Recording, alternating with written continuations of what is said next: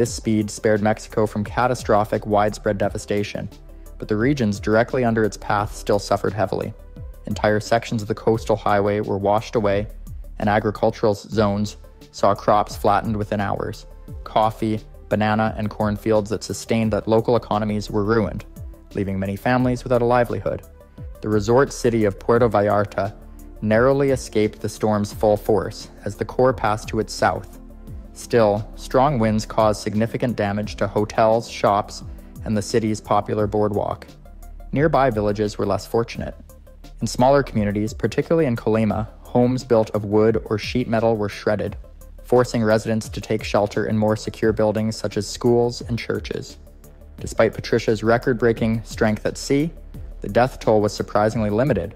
Early warnings, mass evacuations, and rapid emergency responses played a vital role.